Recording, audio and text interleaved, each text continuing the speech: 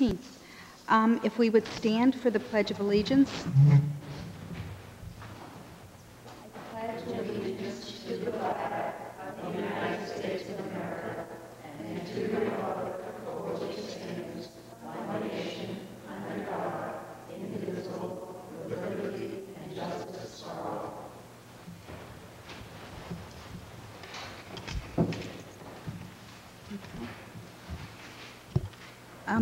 We have one adjustment to the agenda, and that is prior to communications, we have 2 high school students here who were just elected to be our representatives from the high school, so they will speak.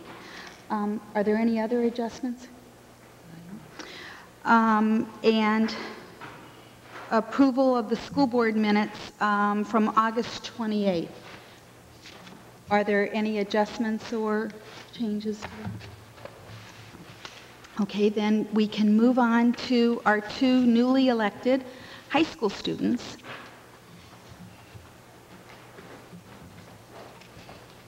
And will you state your name for us, please?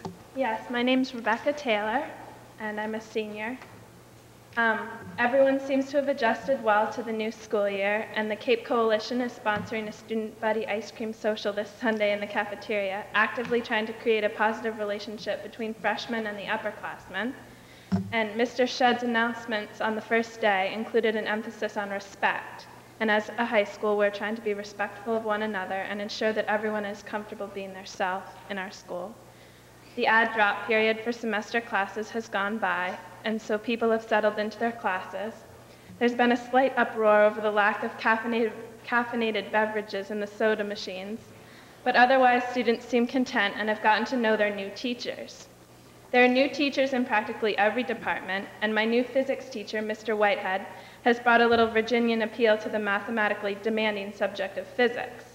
I'm sure the other new teachers have been welcomed as well. In fact, another new teacher to Cape, Miss Lamb, is going to be the faculty Bartleby advisor this year.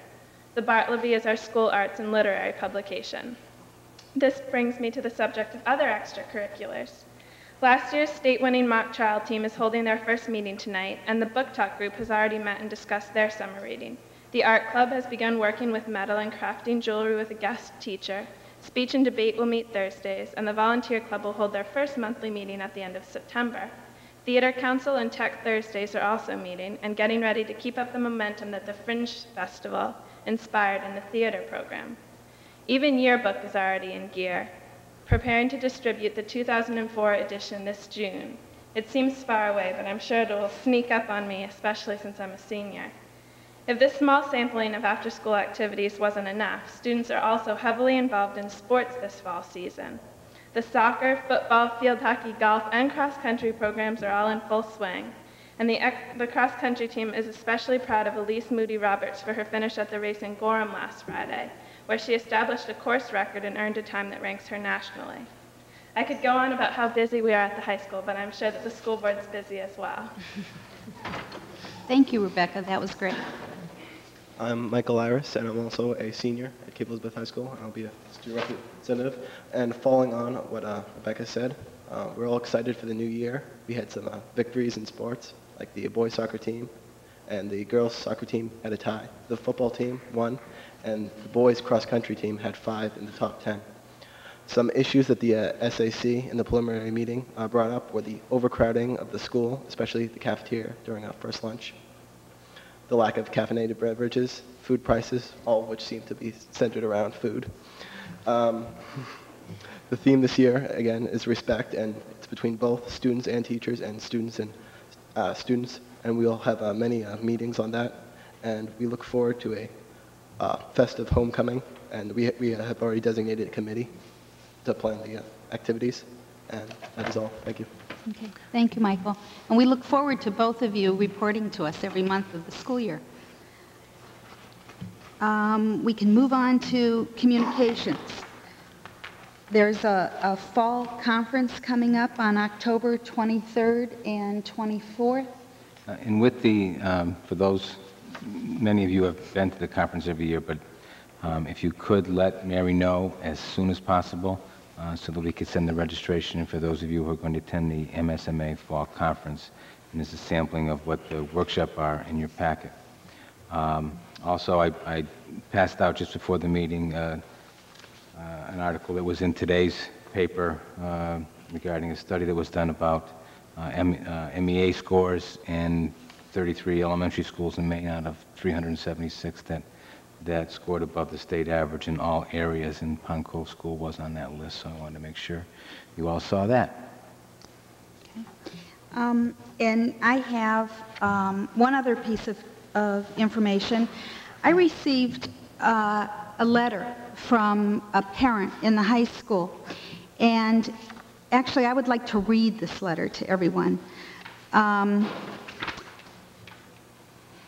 On Friday, September 12th, I will describe the incident that occurred outside the high school entranceway at about 7:15 a.m. on that same day.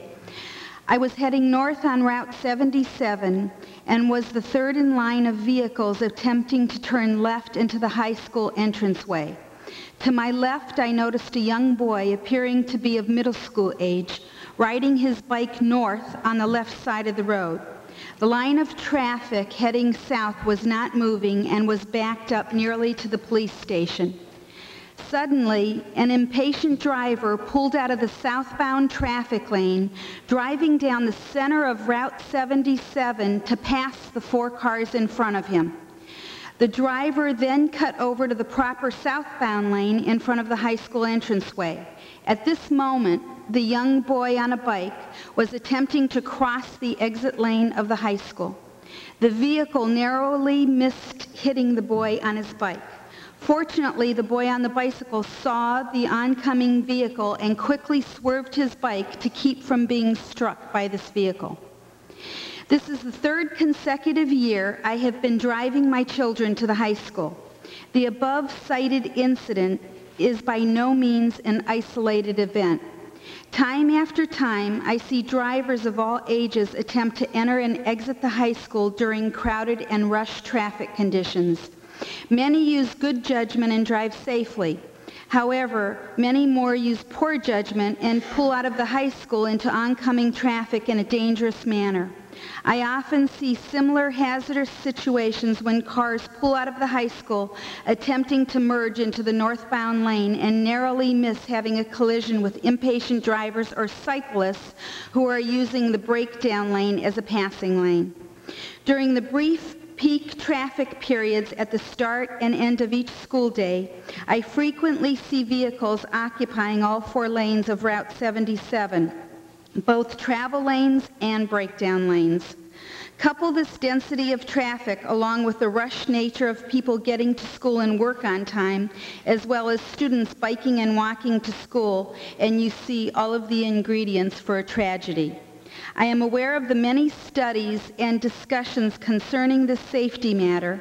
I feel that it is time for Cape Elizabeth to take a positive step towards the safety of our students and their parents. And the reason that I read this letter is we received a letter last spring basically to the same effect. And there was a committee that was formed with school board members, parents, our police chief, town manager, and town council members. And from that committee, I can let Tom speak to the committee and what was done. But I think here is another letter, another incident. And I think rather than all of us being aware of the situation, we need to take care of it. And as a school board, you know, I'm looking to you guys for some input as to how we should handle this. And Tom, could you speak? Well, the committee last year came up with what the best solution would be, and there were 2 which were both deemed to be very costly. One was to place a policeman to direct traffic in the morning and or the afternoon, and the other was to install a traffic light. But both of those items are very expensive. So what we did do in the interim was to allow traffic to enter the high school via Jordan Way by the fire station, in the hopes that that would take some of the traffic out of that central area. But obviously, it seems to be still happening.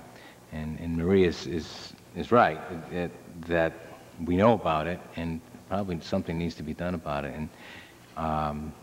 And although costs are a factor, if someone gets hurt, then I wouldn't feel good that we're sitting here talking about how much it would cost to station someone out there for 10 minutes a day as opposed to the health and safety. So probably needs to be addressed again. Now, the question is, whose responsibility is it? And that's maybe something we can work jointly with on the town side, because I see, the traffic is created because of the school, but it's Route 77. So maybe we need to open up that conversation again. Tom, this letter, copies of this letter were sent to Jeff Shedd, Nancy Hutton, Tom Eismeyer, Mike McGovern, and yourself. And do you think that possibly you and I would meet with Mary Ann Lynch and Mike McGovern? Yeah, I think that's probably this. We know what the solution is. Mm-hmm. So maybe that's we don't need to investigate it all over again. We know what the problem is. We know what the solution is. So probably that would be the next thing we have to do, because what we did last year didn't make the problem go away. Right. And Kevin, you were on that committee, correct? Yeah, it's something I've dealt with many times in the past. I mean, we're taking a penny ante solution to a potential tragedy, and if we have one child injured or hurt, we have to keep plugging away at it. We don't have any jurisdiction over the money. All we can do is continue to bring it to the council's attention. I'd just like to add that it came to notice for myself that on the website there was an article citing that the town council had a goal this year to review roadway and pedestrian safety in the town center. And to that end, they have hired Wilbur Smith Associates, who monitored traffic at some key spots, one of which was the entrance to the high school. The dates that they were there, according to the article, were September 8th, 6 a.m. to noon on Tuesday, September 9th, and then also on Wednesday, September 10th, and Thursday, September 11th. So they missed the near miss on the 12th. But I guess my request would be that we ask the town council to be a part of that discussion when they get the results back from the firm, and also to ask them this year to not let cost be the deciding factor, but that safety for our students and teachers and citizens be the main reason for their recommendation. Anyone else? Okay. Then Tom, I will set up that meeting between Mary Ann, Mike, yourself, and myself. And now... Marie, before we move forward, What? I have one before we move. I have a meeting with the brand new administration at Portland Arts and Technical High School on Monday. If there are any issues or concerns, if your guidance folks have any issues or concerns since their guidance department was reduced by half, please don't hesitate to get in touch with me by sometime Friday so I can inject those issues into my conversations. There will also be a meeting of the General Advisory Committee of Portland Arts and Technical next Thursday. Have you received notice on that, Tom? Okay. Thank you. Okay, thank you. Any other communications? Okay. Comments from the public? Do we have any? Nothing that came to me. Nothing.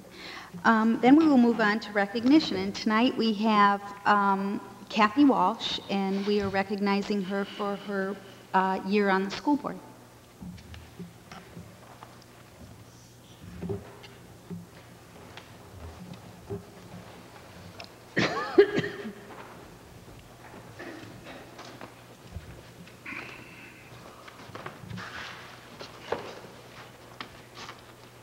think Kathy Walsh, when she spent her year on the school board, she just remembered how much she loved teaching again, so she's now with us in the classroom. So we still have Kathy, but we do want to recognize you and thank you for the time that you did put into the school board and how much everything you did was appreciated.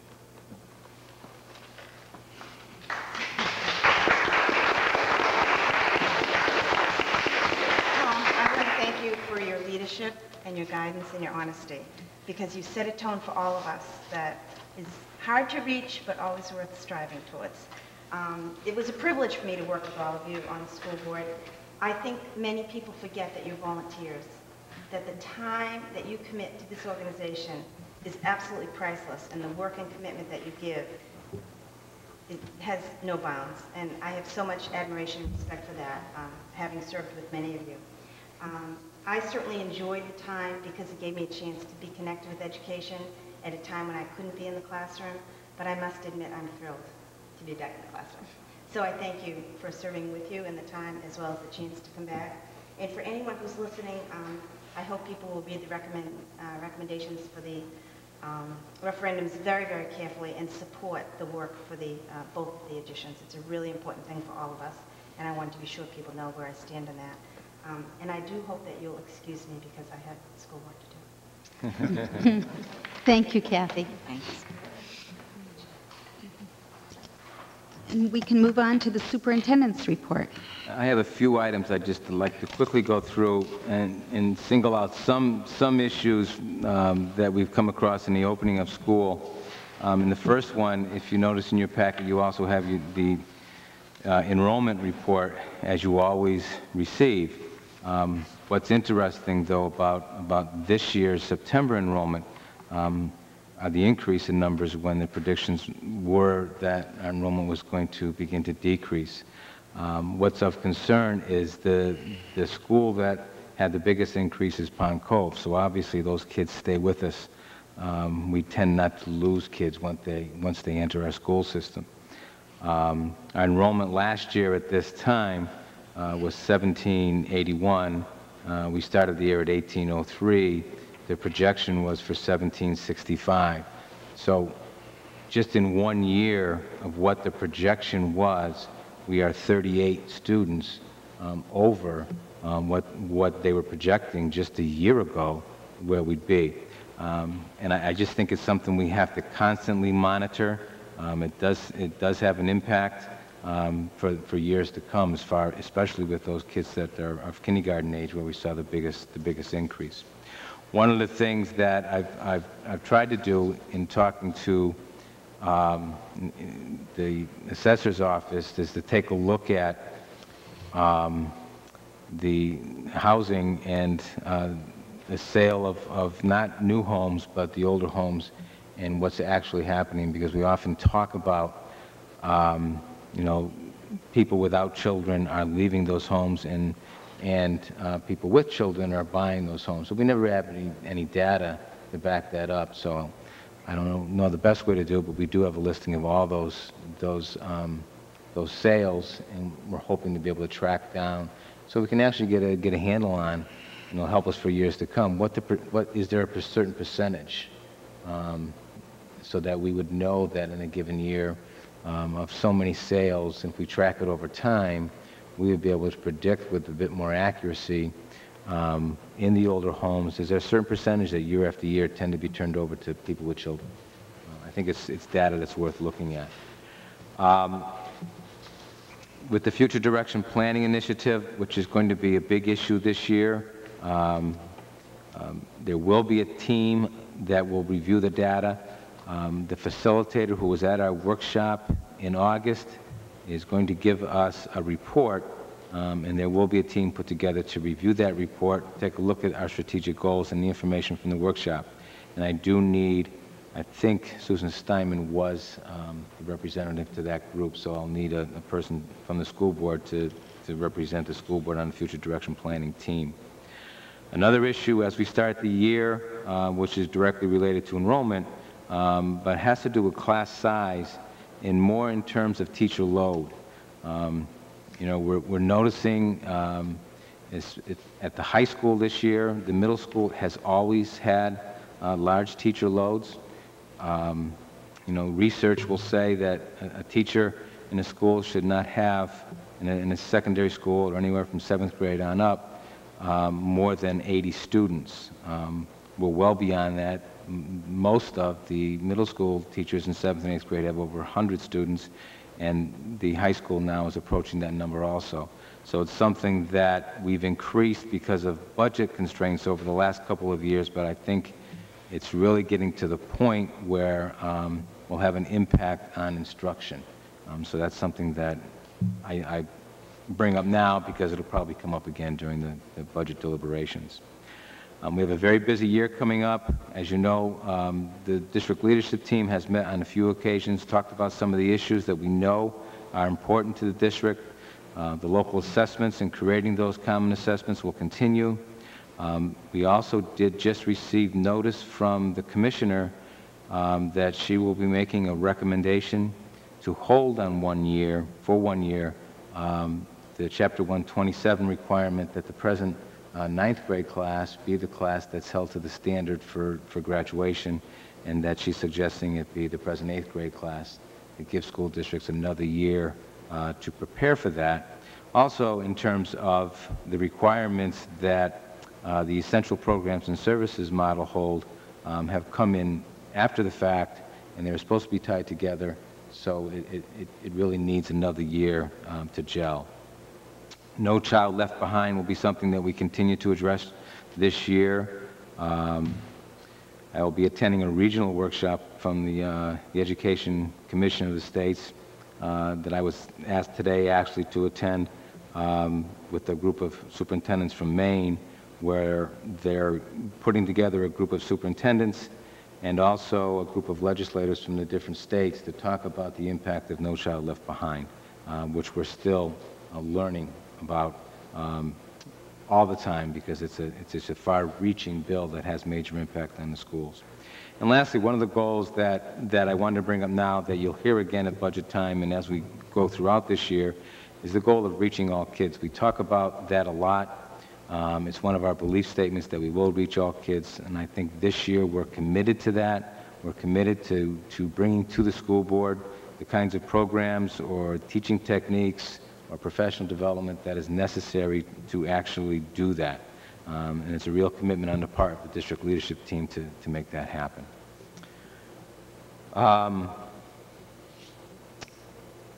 Just last week, a group of us, the principals and Marie attended, we went to a consortium meeting in St. Louis, Missouri. You've heard us talk about this consortium, which is a group of high-performing schools that are similar in size, similar in socioeconomic makeup from different parts of the country. The group started with a superintendent from Clayton, Missouri, and one from Palisades School District outside of Philadelphia, and myself. We met the summer before this summer and had a conversation about what it would be like to bring like school districts together, to challenge each other, to bring each of us to another level. We wanted to expand the group, and this meeting we had in St. Louis was the first meeting of the expanded group, which now includes Wayland, Massachusetts, Edina School District, and I don't know if that's the town or the district, which is a suburb of Minneapolis, and Whitefish Bay, which is a suburb of Milwaukee. We visited an early childhood program when we were in Clayton. We also watched a video conferencing program that they have working in their middle school, and visited a wonderful town center, which was a joint effort by the town and school, which included unbelievable facilities that you'd have to see it to believe it. I mean, with basketball courts and rock climbing walls and a fitness center that's as big as any private one I've seen. And two pools, one pool just for little kids it's a multi-size and slides and everything else like in a water park, and another one that's a a traditional Olympic pool for swimming in. But what was nice about this town center is when we had lunch there, and there was a senior group there. There were high school kids because they could walk over from the high school and eat lunch there because there was a subway inside of this facility. And there were people from the center of town, business people who were on their lunch break working out. So it really said to us that the intergenerational thing can work. They had people of all ages in the same facility at the same time doing all kinds of things, and it worked. The seniors worked with the high school students, with the business people who probably some of them weren't even from that community. But it was just nice to see, because we talk about that a lot and wonder whether or not we can have activities at the same time, or any kind of community activity. Well, do the seniors really want the kids around and all? But boy, in this particular facility, it looked like it was working. So that was nice to see. Well, what we shared about our laptop initiative, the Renaissance program at the high school, and lesson study at Pond Cove. So this consortium is really an opportunity for the districts to share, but also down the road, it's something where we hope to really push each other and have some very open conversations about where we want to go with school districts. The next step in the consortium will be a meeting of the superintendents from each of the districts to really put together a plan, set a vision, and really talk about what the focus of the consortium should be, and maybe set some goals for the group, and then to meet again centered around those in the spring of next year. So we're making progress with that, and I think there is an awful lot of potential. And as I said, Marie and the three principals were also there. And lastly, I just wanted to bring to your attention, I don't know if you're aware, the MMA proposal, and as you probably know, there are two competing proposals that will be on a referendum in November. There is a governor's proposal that deals with school funding. There is a Maine municipal proposal. We have just preliminary information, but there is a meeting MMA is sponsoring, and the closest one is on Thursday at Keeley's at 7 o'clock, where MMA will be presenting and discussing their proposal. Now, just on the surface, they've given us data, and this is their data. Their goal is to raise the funding the state provides for education to the 55% level that was promised years back. If the MMA proposal passes, hold on to your hats, they're saying that we would receive another $2.4 million if it went up to the 55%. The question everyone has is, where will that money come from? So that's what I would like to get some answers to. But boy, it sure looks good to see the numbers. If the governor's proposal passes, from the preliminary figures, that is with no additional increase in the money, which now the figures they gave us does not increase the funding at all, the overall funding package for next year, and there would be no cushions, we would lose $700,000 more. But again, that's the worst case scenario on a governor's program, which is the essential programs and services. We would continue to lose money with that particular program. So there's a lot to learn in a short period of time about the proposals. As we get information, I think it's our duty to let people know, but a lot of it is still up in the air, and all of these are preliminary figures, but they're interesting, to say the least. That's it. That's it. And we can move on to the principal's reports. Tom, Pond Cove.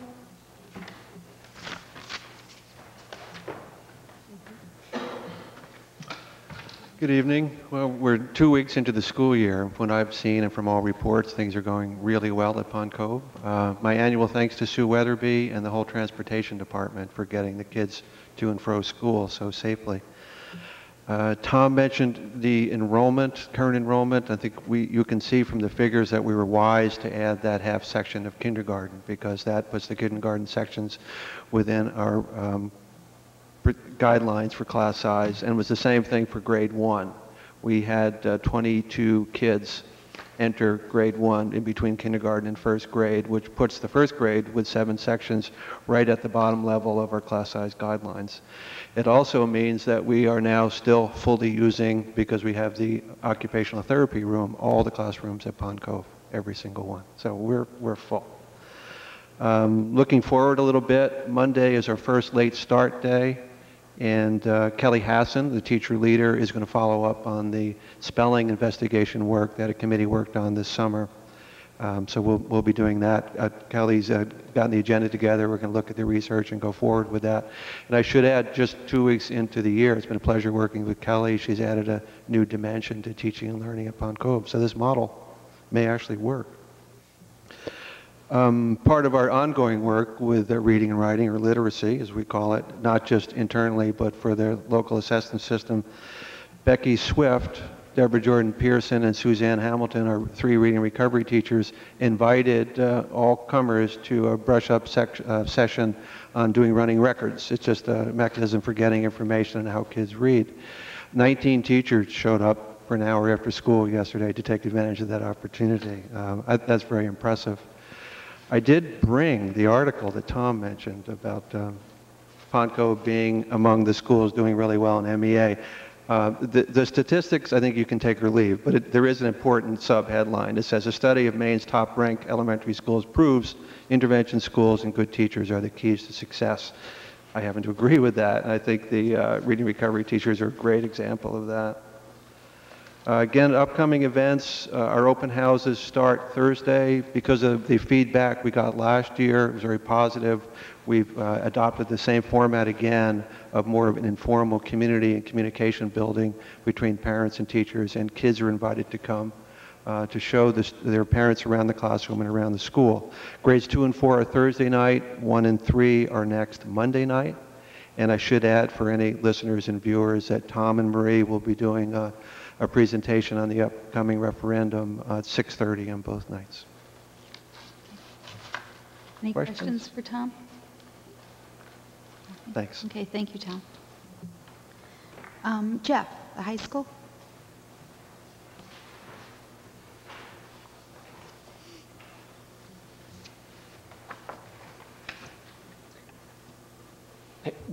I don't really do this in the principal's reports typically, but I did want to highlight some wrap-up sort of data from last year in terms of the accomplishments of both this year's senior class and last year's senior class, because there is some fairly remarkable information based on test scores and things. And I share this recognizing that the accomplishments of our students are not obviously strictly or even primarily a tribute to the high school teachers. It's a tribute to the families, to the kids, and to the teachers K through 12 about that our students benefit from. But there are some remarkable things. There are 5 semifinalists in this year's National Merit semifinalists in this year's senior class, which is an outstanding number. We got AP score reports from this past year's senior class and also some of the students who are currently still in school. And I think there's some remarkable statistics that 94% of our students who took AP exams, and most of our students who take AP courses do take AP exams, unlike in some schools. But 94% of all those who did take an AP exam received a score of 3 or higher, which is considered to be a passing score, which is very strong. 62% received scores of 4s or 5s on the exam, which is also very impressive. 4s and 5s typically are the scores that will result in college credit if schools participate in that part of the AP program. And I have to single out our calculus students. 19 out of 19 of our calculus students received 4s or 5s, which is an unbelievable number. Our SAT scores, again, they'll probably go down this year, and maybe I will, maybe I won't report on it this time next year, but our SAT scores are up in 1 year. Well, in math, are up 18 points in 5 years, and up 21 points over last year in 1 year, our math scores, which is pretty amazing. Our mean score is, for math, is 595, which I think is I believe it's the highest in the state of Maine, but I may be wrong. For public schools, it's 76 points higher than the national average. Our verbal scores are up 4 points in the last 5 years, and they're 55 points over the national average. I think they bear mentioning, and I've really never mentioned it before in 3 years, so I thought I would mention it now, that our kids do really well by some really standard measures. The class of 2007, our freshman class, has come in, I think, with a real positive attitude. I'm very impressed with them. Enjoy having them in the school. And we do have homecoming coming up on October 4th. There'll be a number of activities. We're actually going to try to squeeze in, talking about intergenerational, we're going to be having the traditional athletic activities in the morning, and we've negotiated with the soccer folks the annual alumni game to happen in the evening, with our students there and alumni and folks from different generations to be followed immediately thereafter by our dance, which will be starting a little bit later than it normally does so that we can accommodate all those things. I also do want to mention that, yes, we had our school photographs taken on Friday morning.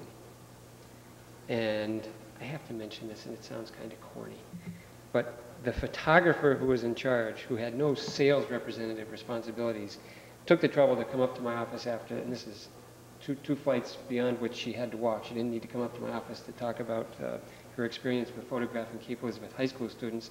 But she walked up 2 stairs to my office and she said, "I cannot leave Cape Elizabeth High School without telling you as principal, that is the nicest, most respectful group of students we have ever dealt with." And the photographers go from Aroostook County to York County and everywhere in between. And it sounded like a very genuine comment. Not somebody who wants to keep our business because they've been having our business for a lot of years. And it wouldn't have made any difference whatsoever.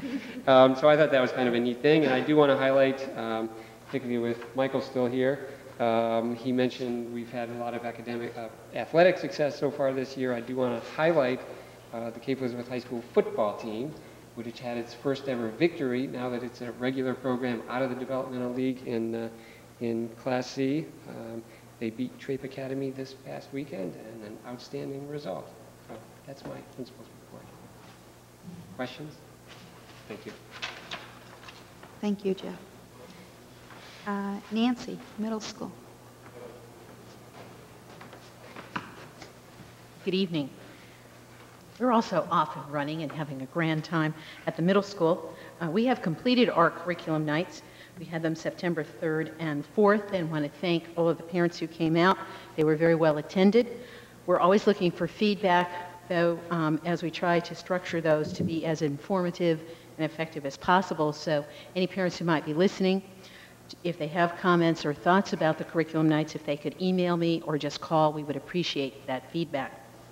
We had a brief discussion about it at our team leaders meeting last week, and we're just looking to see if we've figured out the right way to do it or not. There is a tremendous amount of information to share with everybody in one night, so we realize there's a lot to listen to and to do that, but we're just trying to figure out the best way to do that. Our athletic season is off to a great start. Most of the teams started practicing last week, and they're well underway with games and excitement.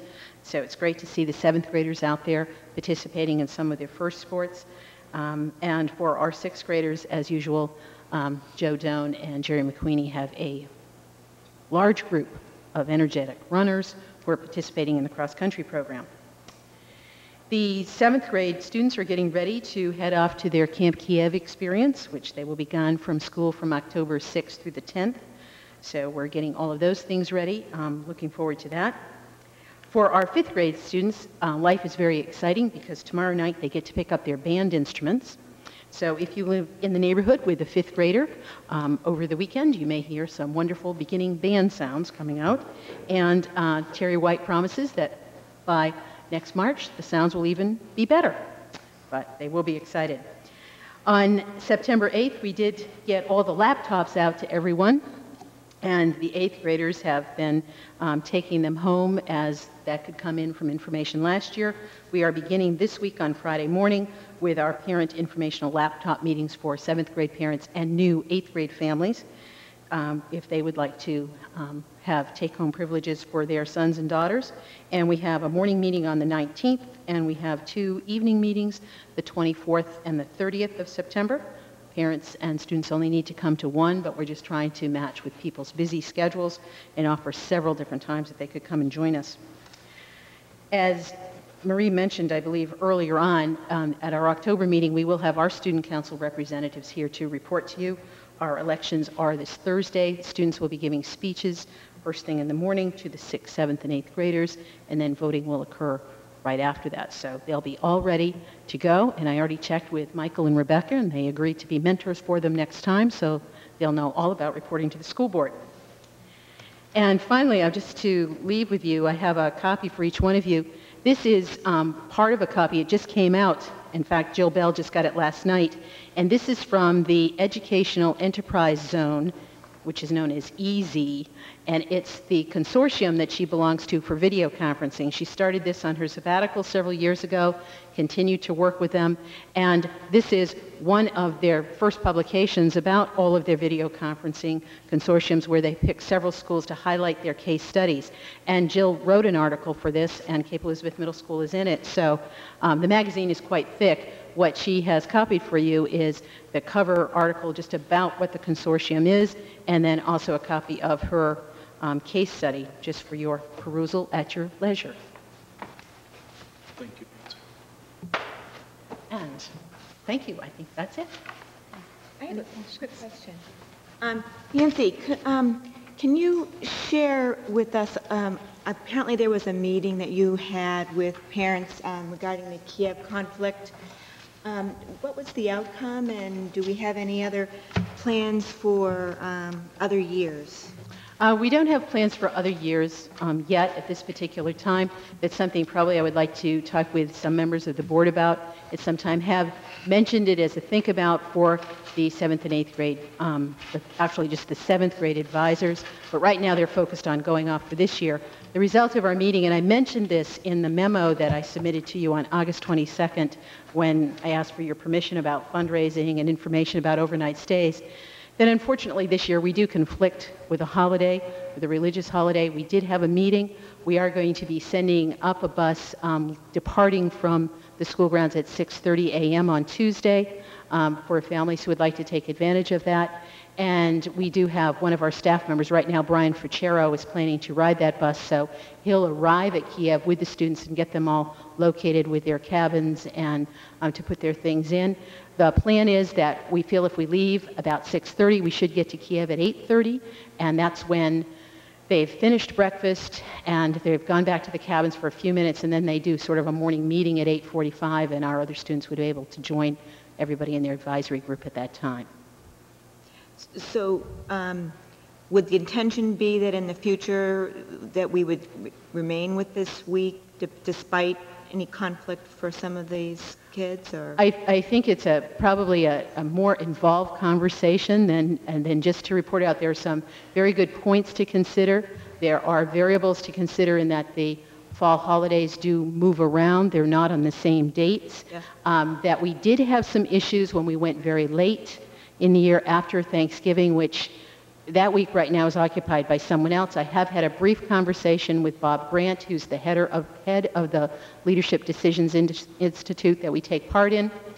And when I get to Kiev, we'll talk about what the other kinds of dates are, but there are some weather concerns. It also impacts our music program as to when we can have a music concert as well too. And all of these things have different values and different things, but there are many different perceptions to be heard and for a public school to make a decision about what's best to do on a school day.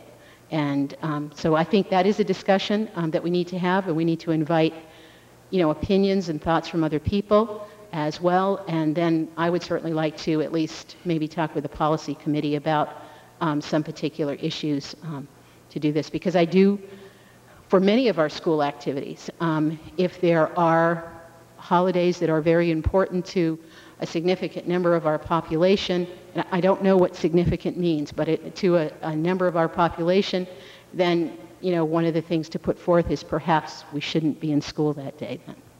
But I think those are decisions and discussions for us to have. But they were planning on having them at some point. I would hope that, you know, this is sort of my thing to Jennifer too, maybe that's something that we could put on at some particular time. Nancy, I'm sorry, but I didn't look at my calendar. What holiday are we interfering with? It Yom Kippur? interferes with Yom Kippur. Yes. Thank you. Thank you, Nancy.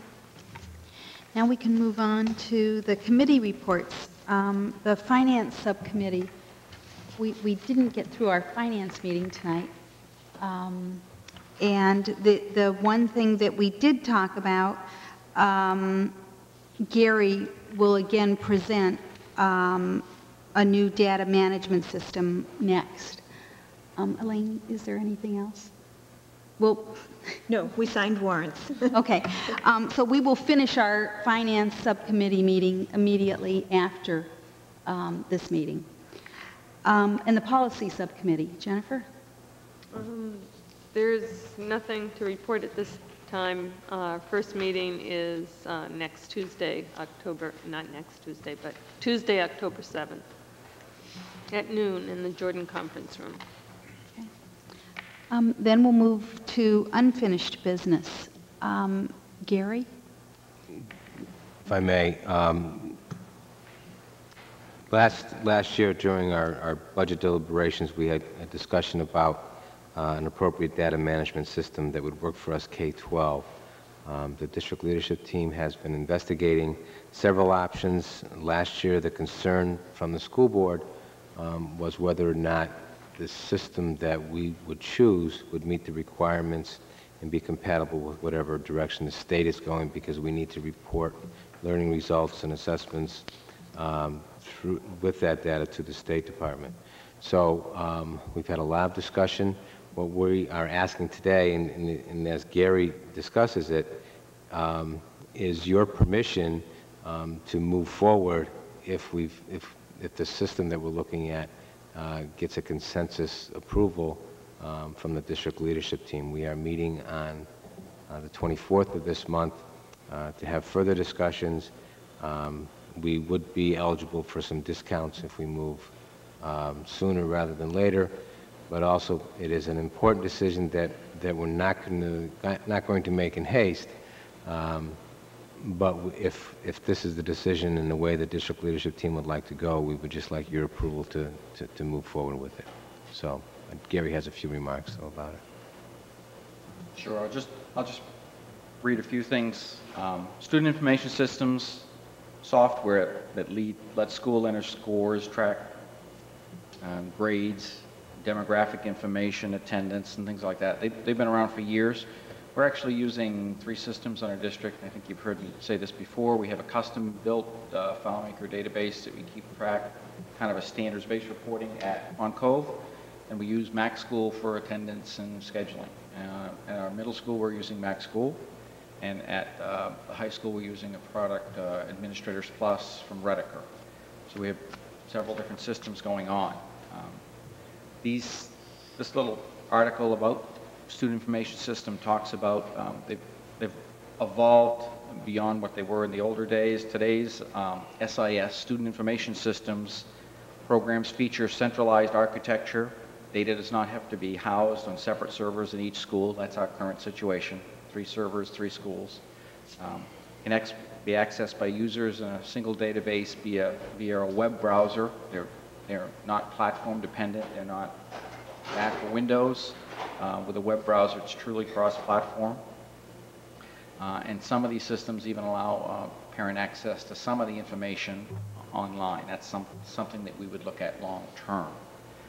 The system I'd like us to take a look at hopefully would have some of those characteristics. That it would be one system district-wide, centralized data source and server, handle all the things that we need it to do, schedules and attendance and grades, progress reports, all of those kinds of things.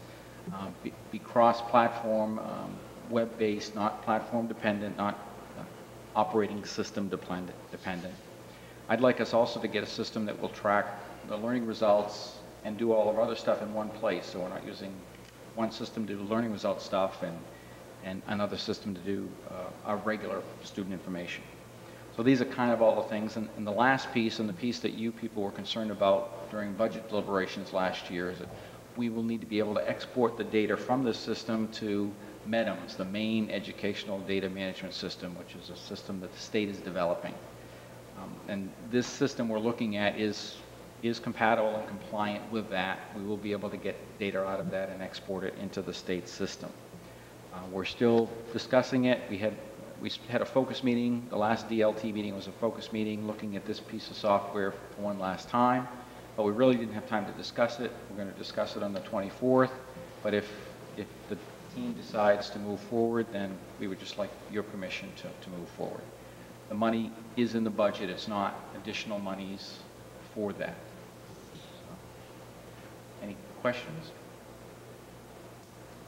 We did have an opportunity to ask Gary questions prior to this meeting.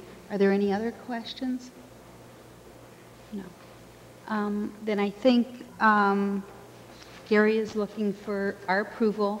On 9/24, if the administrators all agree to purchase this data management system, that they can go ahead and do that.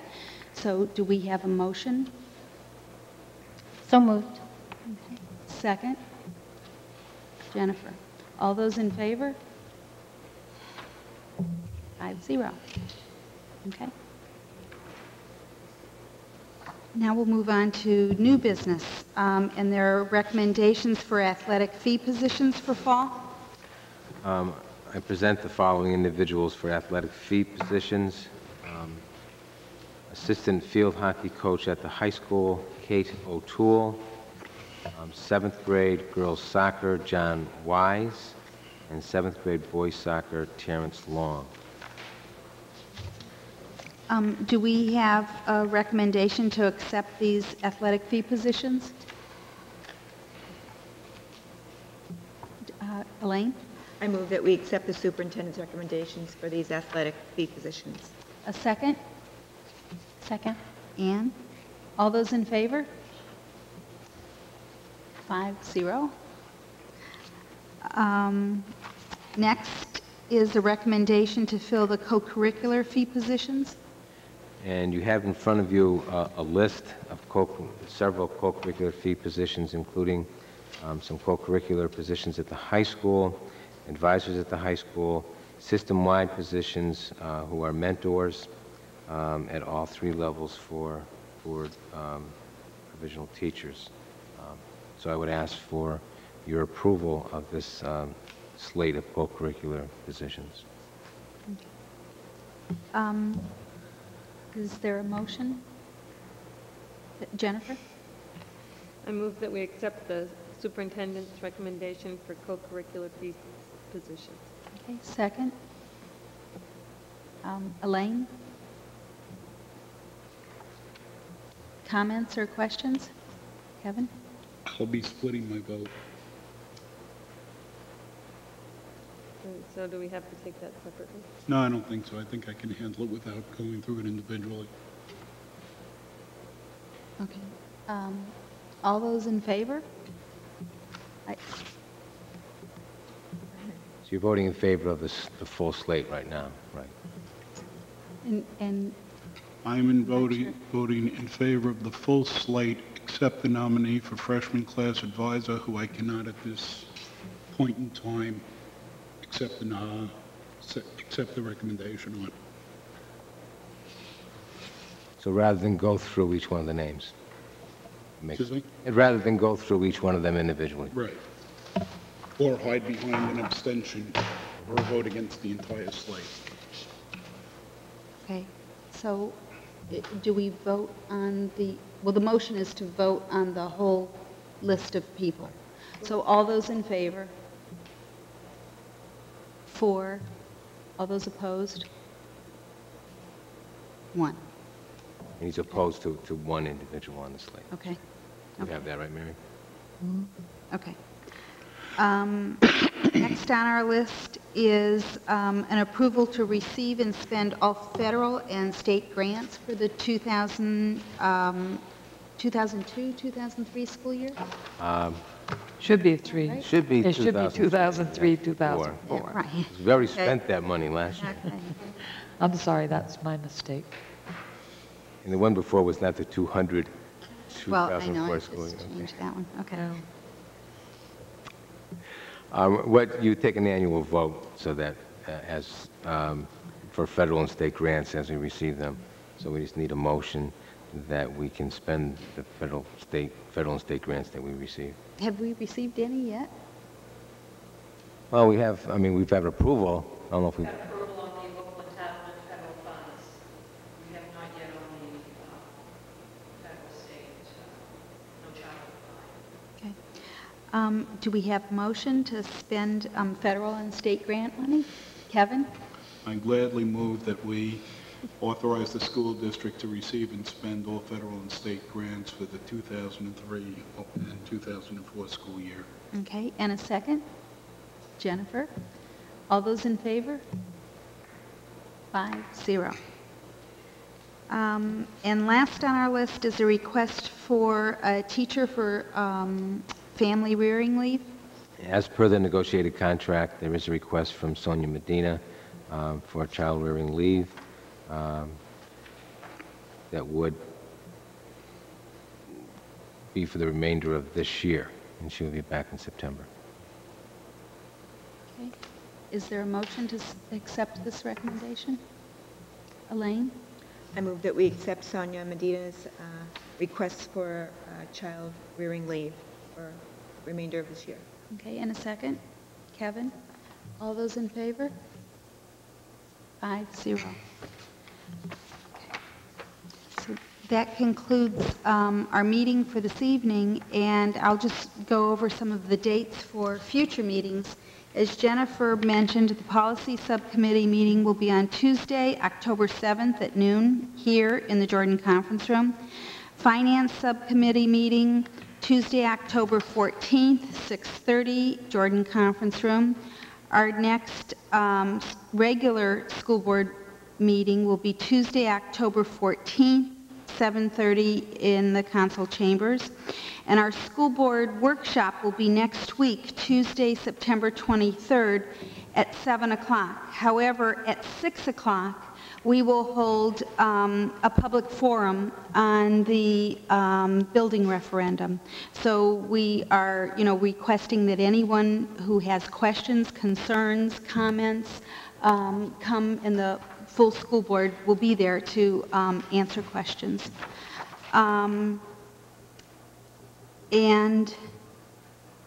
There's a building committee meeting Thursday, October 2nd at 7:30. And there's one more. Oh, I'm sorry. There are two public forums, one which is prior to our school board workshop, and a second one will be the following morning at 10 o'clock at Community Services. And the school board, again, will be there to answer questions. And so we can adjourn this meeting. Do we have a motion to adjourn? I move that we adjourn the meeting. Okay, and a second? Jennifer, all those in favor? 5-0. Do you have to make a motion?